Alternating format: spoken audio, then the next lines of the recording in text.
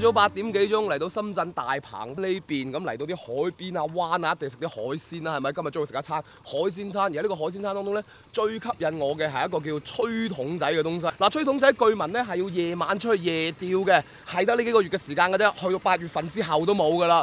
咁但係我哋嚟唔出去釣，就唯有一大早咧過嚟呢邊咧就同啲漁民去買，跟住一位餐廳嘅大佬買呢個吹筒仔啦。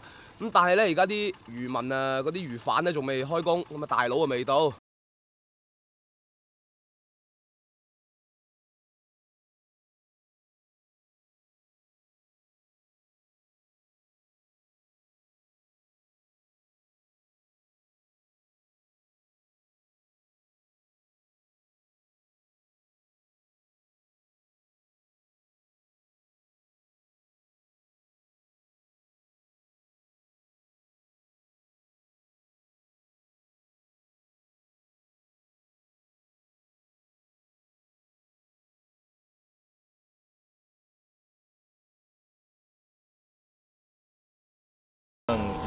琴晚釣上嚟㗎啦。我睇出就好似魷魚喎佢。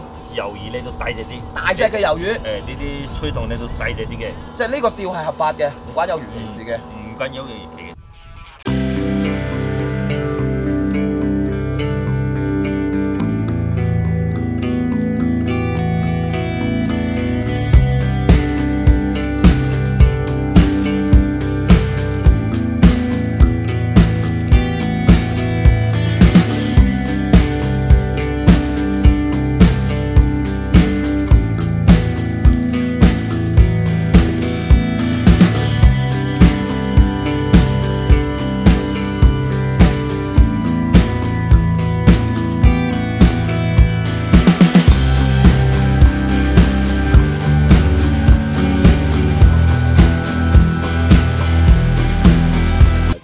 又一餐嘅海鮮大餐啦，眼前嘅每一道餸都會同海鮮係相關嘅。呢一款咧就係釀吹筒，因為咧啱先同阿朱大哥溝通過啦，佢係惠東人，客家人嚟嘅，咁客家釀一切啊嘛，係咪先？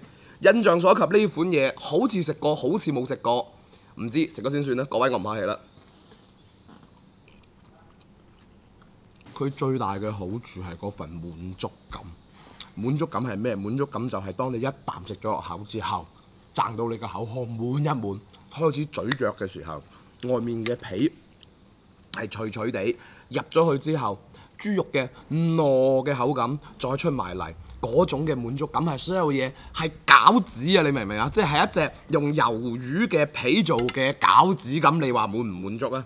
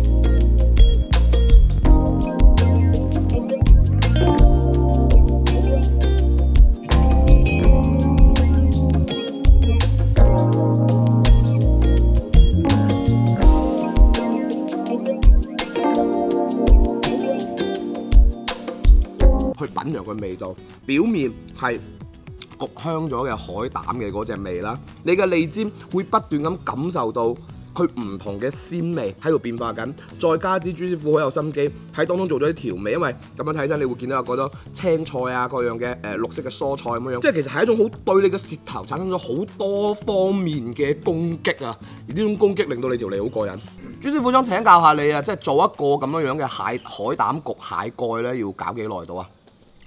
大概咧都係20分鐘到，因為佢啲蟹要蒸熟佢，嗰啲肉剝出來，剝出嚟然之後，同埋嗰啲海膽啊一齊要放翻嗰個蓋嗰度去焗熟佢，大概一個咧大概20分鐘都過程到。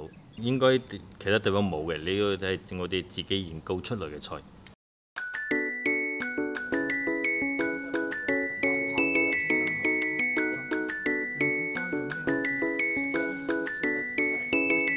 其實呢間餐廳咧又抵食嘅，你話同嗰邊嗰啲咩魚排比啊，或者同再行開去嗰啲大酒樓比咧，呢間嘢咧名副其實抵食夾大件。我自己會好中意嘅呢個海膽焗蟹蓋啦，38蚊一件啫。洋吹筒啊、豉油皇吹筒啊，同埋呢個仲有一個白灼嘅吹筒咧，都係58一例，大排檔嘅價錢。呢、個即係咪啱我啲廣州佬中意抵食夾大件嗰種性格咯，各位。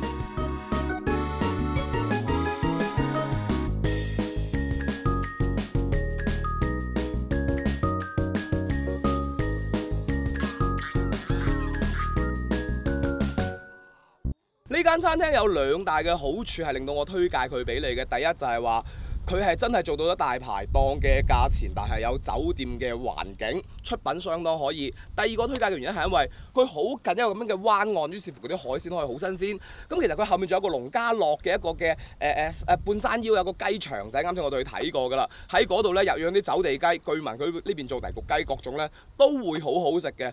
仲有一個原因㗎。嗰邊咧就係較搶尾啊！即係20分鐘車程，下次過嚟旅遊嘅時候咧，不妨可以嚟過嚟呢邊試一試。小廈門啊，嗰邊叫做。好啦，如果你覺得你自己係一個好正斗嘅吃貨，有啲好正斗嘅鋪頭想推介俾我哋嘅説話，好希望你可以關注下品城記嘅微信公眾號啊，喺後台留言俾我哋。咁亦都好希望你關注我哋品城記嘅微信公眾號之後咧，睇完視頻點一點廣告啊，讚賞下作者啊，咁樣我哋係會有收入嘅。多謝各位。服裝贊助方面係 NFL， 最後請你記住姚大秋去食晒全世界嘅人啊！